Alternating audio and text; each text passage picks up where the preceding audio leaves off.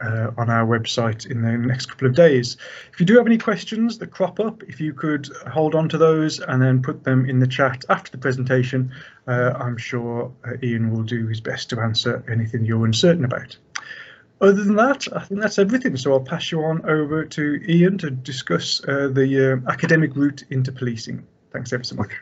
Okay, thank you very much, Paul, for the introduction. So good afternoon, everyone. It's a pleasure to be addressing you this afternoon on the last leg of this Careers Fest.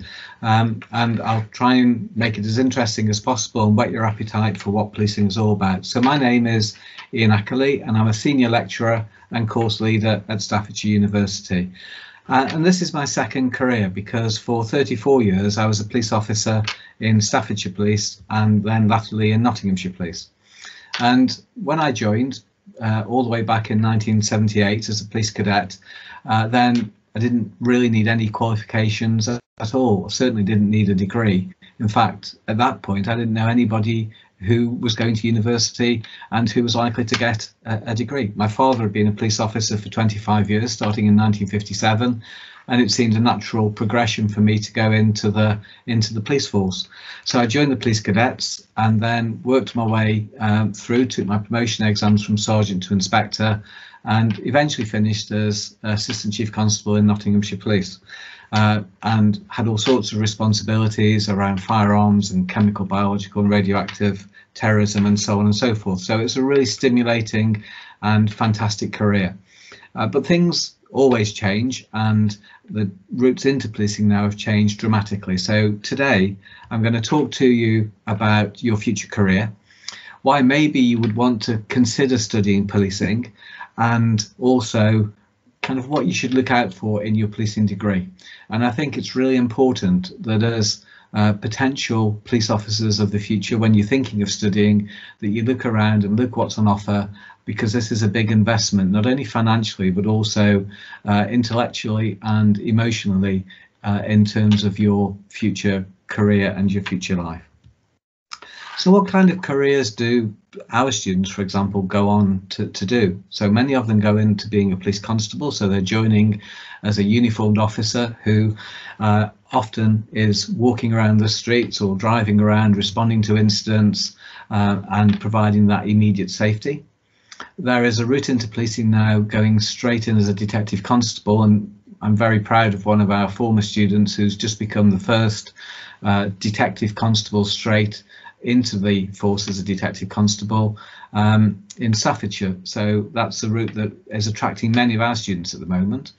But then we've had students who, for one reason or another, decided that they didn't want to be a sworn police officer and entered the service as a police staff investigator. So one of my former students is working in the CID at Hanley as a police staff investigator. But there are other careers around criminal justice work.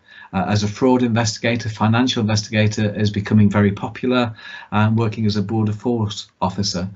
But from the kind of degrees around policing, we have students who go into the security services, into MI5, MI6, who join the National Crime Agency. We have students who go into private practice with insurance companies as investigators, post-accident, post-incident type of investigators. And one of our students last year joined a tech company who receive computers from the police that they've seized from potential suspects, and she's analysing those computers for evidence of child sexual abuse. So it would be misleading to say that if you think of a degree in policing as only giving you the opportunity of going into the police, it opens up many different varieties. So being a police officer is a fantastic and rewarding career. I've had every single day that I was a police officer, never disappointed. Of course, there are highs and lows and there are challenges, but being able to offer a service, to protect people, to be proactive and for it to be varied is something really special. And when I was thinking of joining, my dad said to me, Ian, this is a great career because no 2 days are the same. Even if you go to the same incident, the people will be different and their needs will be different. And that was such an important piece of advice because, you know, probably 30 plus years later, when I was on the cusp of becoming an assistant chief constable, I had to start thinking about the vision for a particular police force.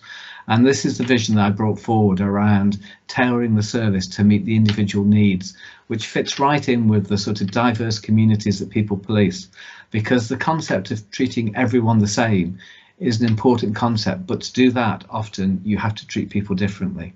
So it's varied and challenging, and you know, some people decide to stay as a uniformed officer for all their service, others decide to specialise and work their way through, sometimes into terrorism, sometimes into the CID, maybe into roads policing.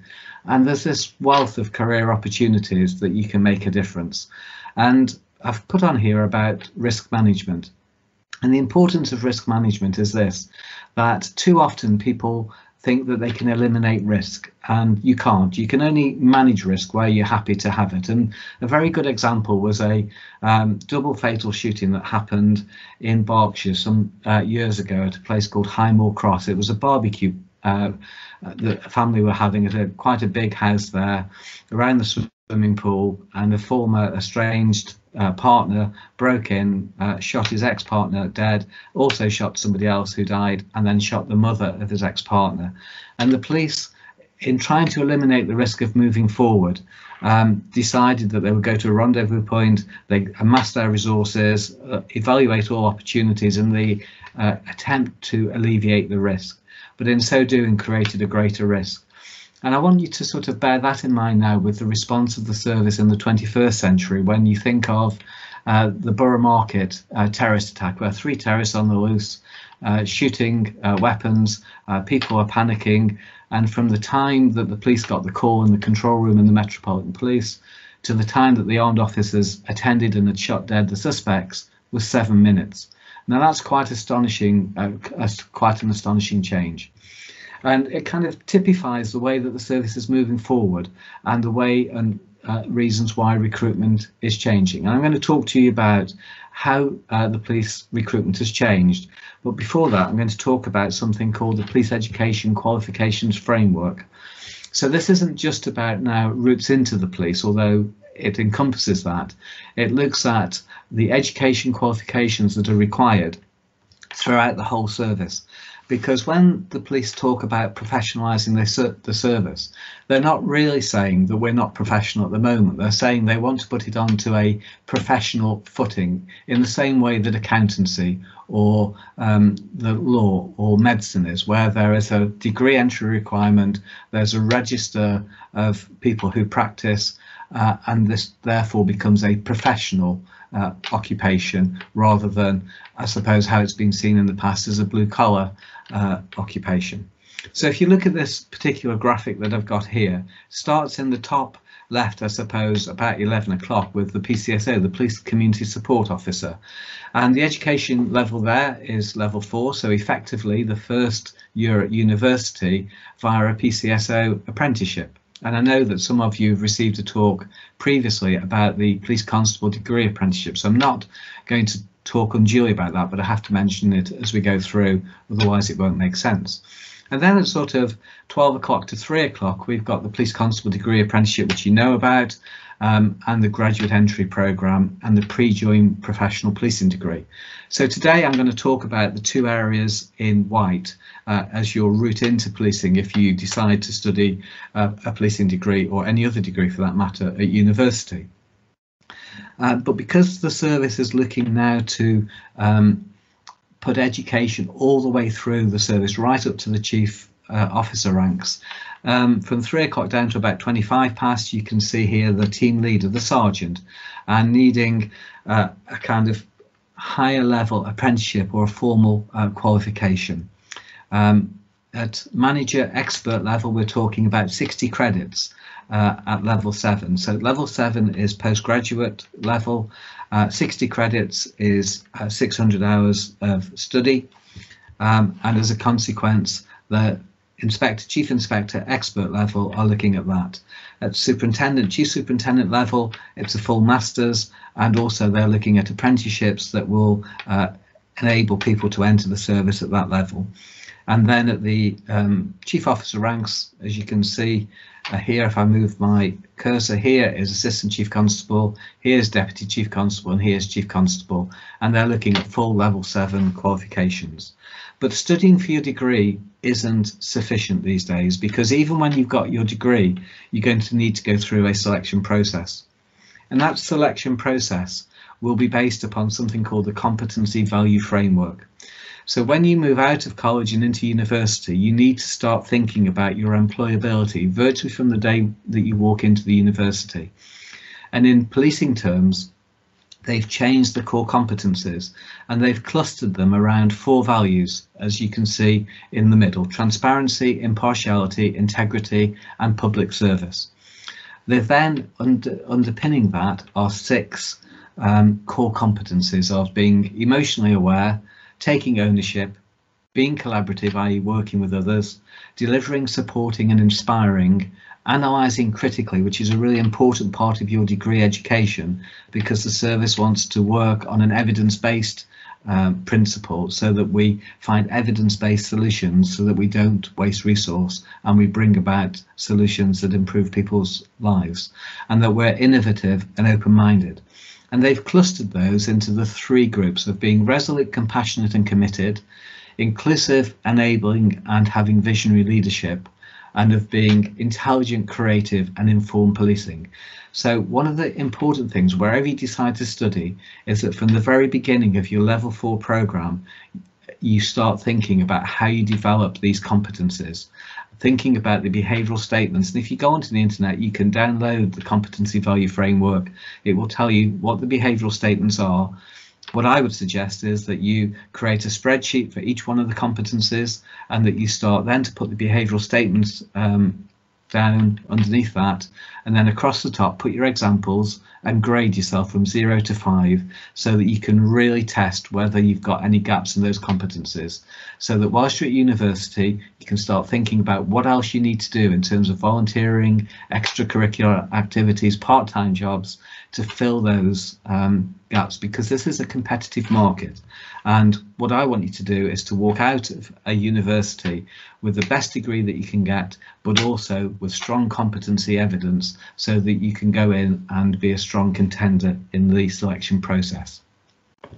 So when you're choosing your university, if you're thinking about a policing degree, then start thinking about the types of skills. Not only the academic skills and the research skills are absolutely pivotal, but look at also for your course what operational skills they're offering. So are they offering sort of good digital skills, such as you can see in the bottom right, the drone technology? Or are they operating with good forensics, as you can see in the top 2, the middle, the top and the top right? Do you get the opportunity to use body-worn videos, or practice giving evidence at court and being cross-examined, as you can see in the bottom left? So all very important aspects of your degree education, because not all vocational degrees are the same. And also look for what partnerships might be available whilst you're working through your 3-year programme, because not only do you need to get the degree, but you need to develop those competencies. So look out for partnerships, and a good one that we have is with Staffordshire Police around the forensic partnership that's won awards. We're also tied up and have been to the Czech Republic with the police academy there, and students have gone over to study. Look out for those volunteering opportunities, because there'll be a rich vein of developing your core competencies and putting those into your examples, putting them into your framework. So good education, good degree, good competencies. So maybe volunteering with the special constabulary. We have something called the cop shop at Staffordshire University. We have a dedicated constable who runs a cop shop, and our students volunteer and staff that particular cop shop. Whichever university you go to, think about how you can engage with helping on open days, linking in with sort of visits by the Vice-Chancellor or by others, working on open days, on offer holder days, sharing your knowledge so that you're starting to develop that portfolio, because your task really at university is to have a great time, but it's also to get a great education, to develop the competencies so that you can differentiate yourself from the crowd, so that when you walk into that selection process, you go in thinking, if there's only one job, I'm having it because I've developed myself so well. Think about volunteering with the Samaritans or with other charities. There's lots of opportunities out there to develop your CV, your competencies, to make you the best prospect when you go into the workplace. So routes into policing. You can apply to a police force, and if you don't have a degree, then you'll go down the police apprenticeship route. And I know that Beth spoke to some of you at least about the police apprenticeship route, so I'm not going to talk about that. If you have a degree, so say you have a policing degree or policing and criminal investigation degree, the degree that I lead at Staffordshire University, then you do a graduate diploma 2-year top-up. This is called the Degree Holder Entry Programme, or DHEP for short. It's akin to what people know as the PGCE in teaching. So for example, say you did an English degree and then you wanted to be a teacher, then you would do a PGCE to convert to get your teaching qualification. Or you could do a dedicated teaching degree. So here we've got a degree, it could be biology, it could be policing, criminal investigation, it could be forensics, it could be anything. And if you do that, then when the police forces advertise for constables on the DHEP programme, or detective constables now, then you will be able to, forgive me, sorry, press the wrong button. You will be able to apply if you're a graduate and go through the DHEP programme. The police will then pay for the graduate diploma 2-year top-up, and you do that whilst working as a police constable. If you do a policing and criminal investigation degree, you apply to the police force and you still have to do the DHEP. It obviously will be easier because you'll have background knowledge, but the policing and criminal investigation degree is not an authorised degree by the College of Policing. And then we have the professional policing degree, which you apply to the police force, and it's minimal training during a 2-year probation. And the reason for this is that the professional policing degree is authorised by the College of Policing. And the College of Policing is best described as a professional body, and it's an independent operational arm's length from the Home Office. And as a consequence of that, we have to follow a particular curriculum because it's authorised by the college. And I'm going to explain that to you now. So thinking only at the moment about the professional policing degree, we have two different start points really. We have a starting point at level 3, a foundation degree year, for perhaps students who didn't quite do as well as they're expecting in their A-levels or their BTECs, and as a consequence need to come in and do a foundation year. And certainly at Staffordshire University, that's split into sort of 6 20-credit modules. Remember that a credit is 10 hours of study, and each year at university it's 120 credits, so 1,200 hours of study. And for our foundation year, it's split between the local sixth form college and the university. So the kind of split is 3 law-based and 3 sociology, criminology type-based modules, and that's because College of Policing is certainly pushing us to a much more criminologically based approach. So we would do crime and context, the principles of English law, core legal skills, a sociology of crime, the theories of criminality, what causes criminals to behave in the way that they do, and what are the practical skills in criminal justice. Now at level 4, whichever university you go and have a look at, then you should be seeing some of these types of subject areas within the curriculum, because the college have got one curriculum for the professional policing degree, and that's applied across the course. They may order the different modules in different kind of areas, but in essence the curriculum will be the same. So at level 4 we're looking at core policing principles, looking about how we respond as response officers, looking at information and intelligence, and for that just reflect and maybe have a look when you've got time at the Soham murders and the catastrophic events that unfolded because of a breakdown in good information and intelligence sharing. And I used to lead the introduction to investigation module, where we're starting to introduce about vulnerability and fairness and about how we investigate from the grassroots up. And a very popular part of the course is Introduction to Crime and Crime Prevention. because we're then looking at the criminological theories of crime and the criminological theories of crime prevention. We have academic skills because remember that we're trying to create independent learners who can work on an evidence-based practice. As we move into level 5, we capitalise on the evidence-based aspect by designing research projects.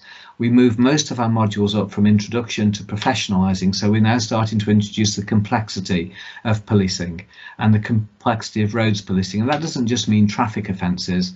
Roads policing means denying criminals the use of the road, because it's a fact that every organised criminal, every criminal at some point is using the road network as a kind of means for committing their criminality, so it's a good position for the police to intervene on. And also some people will drive in a reckless and dangerous manner and endanger other people's safety. Now, vulnerability is a really key aspect, and we're seeing that across the whole range and aspect of policing. You can think about the sort of fairness and vulnerability that comes out of diversity, and you've seen that in the protests around Black Lives Matter, and also it's starting to come out in terms of the vulnerability that people feel through the vigil that's been in the news over the last few weeks.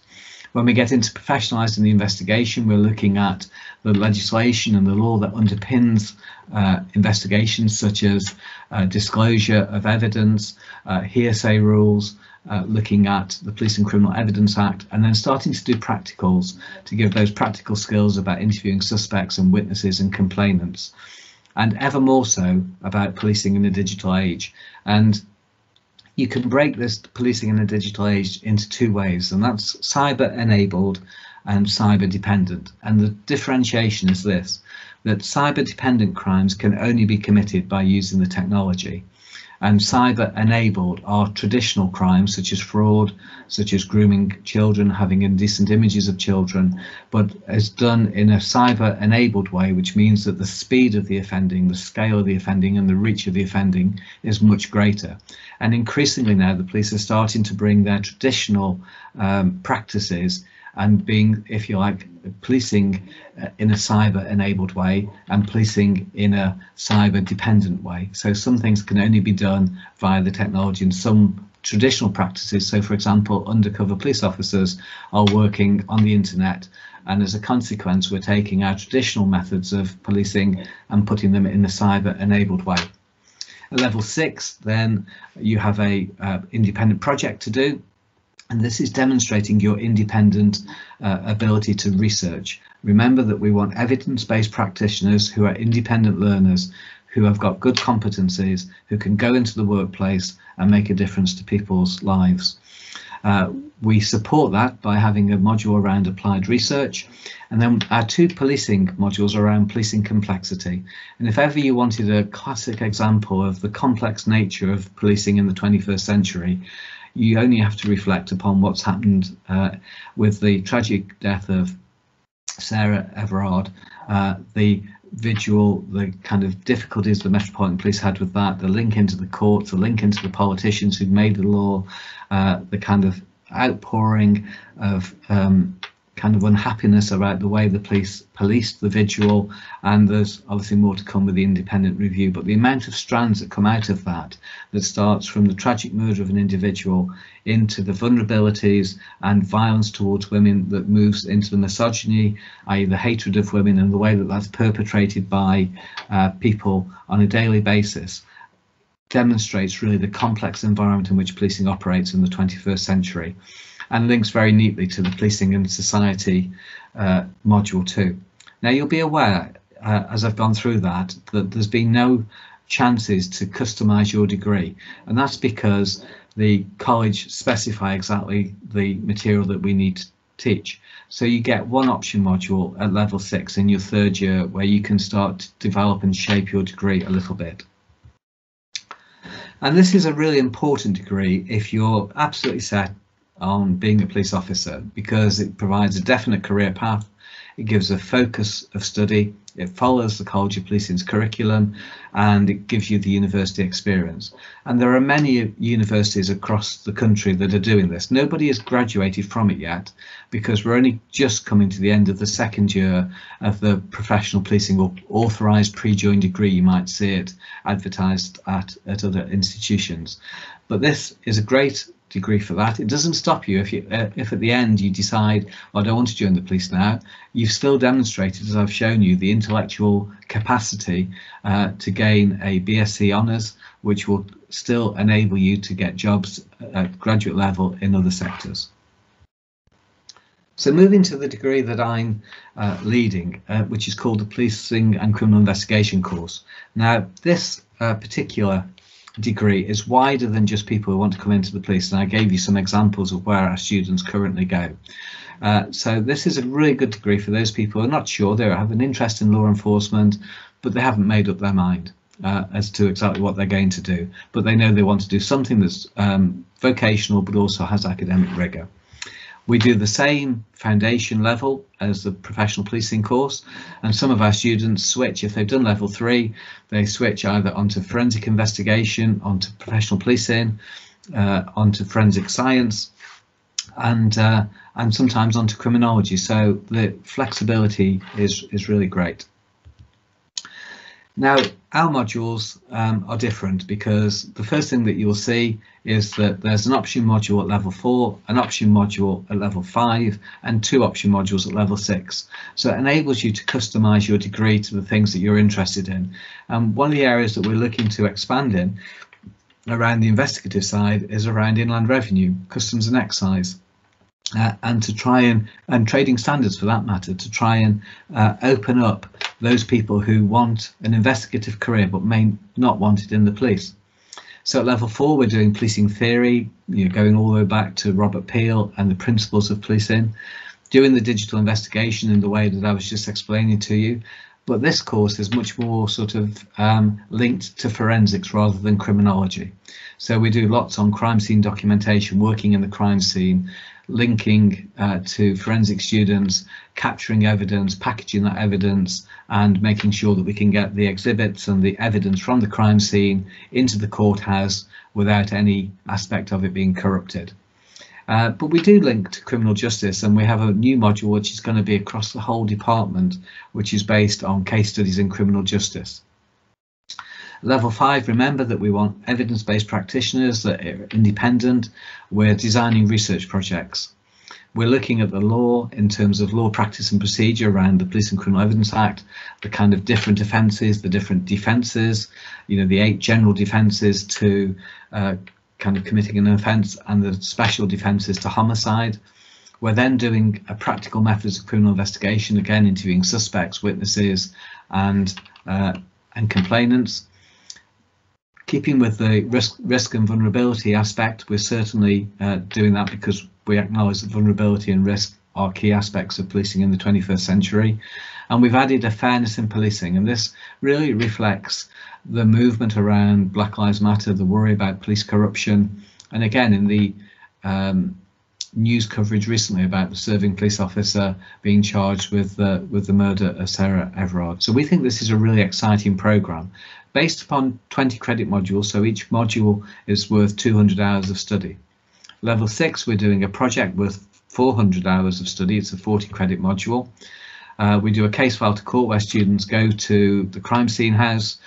They are the first responders to a murder investigation. They need to secure the scene, kind of investigate that, and ultimately they start to interview the suspect, and they put the whole case together and then give evidence at court and are cross-examined. And similarly to the professional policing course, we're looking at policing complexity because we recognise that we have to elevate our thinking because of the kind of challenges of the 21st century. We do this also, and one thing that you should look out for is degree courses that have a placement year option, because again it's another way of boosting your competencies. So why choose policing and criminal investigation? If you've got an interest in wider investigations, it's a more flexible curriculum, and it combines forensics and policing topics more than policing and criminology topics.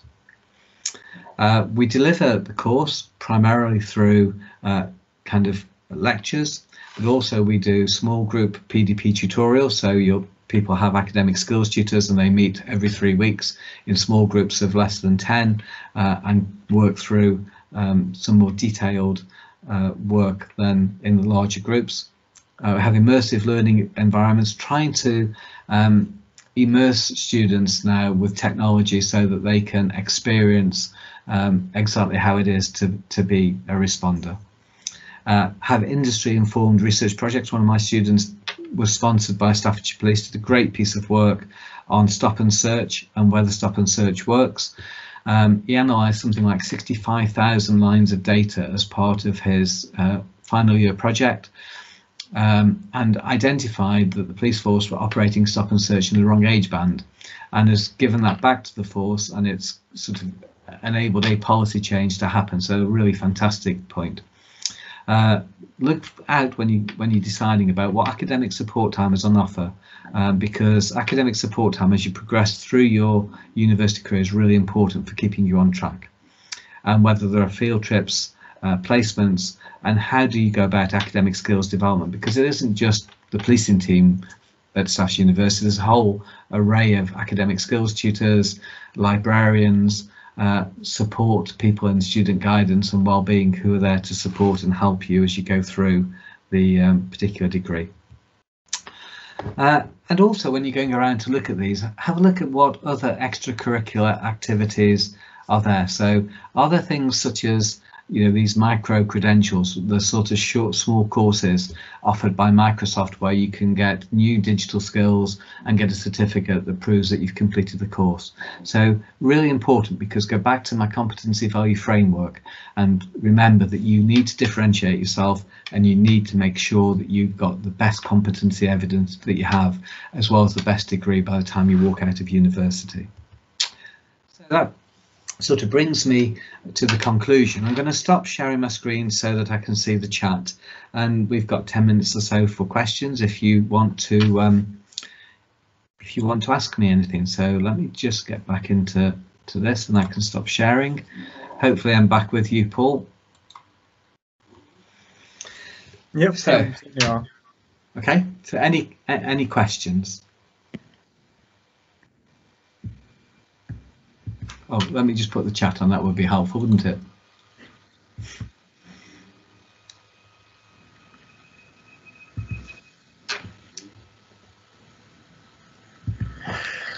As I said, the video will be available to watch later on, and if there are any questions that crop up later, or maybe you're not confident about asking a question now, you can send them to me in the careers team and we'll forward them on to Ian, if that's what you prefer to do.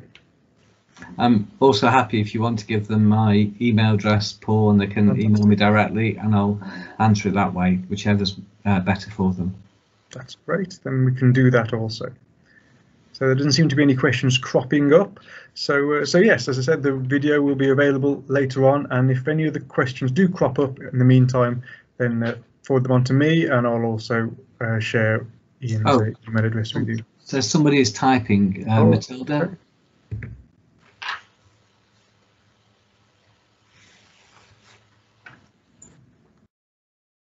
Nothing is cropping up at the moment. Oh, no, they've stopped. Okay, fair enough. Well, thank you ever so much, Ian. That was incredibly insightful and yeah, really, really useful. Thank you ever so much. Okay, you're very welcome. Thank you. Thank you. And good luck, everyone, with the rest of your term, and hope you get the grades that you want. Thank you. Thank you ever so much. Thank you, Matilda. Thanks. Bye-bye. Bye now. Bye.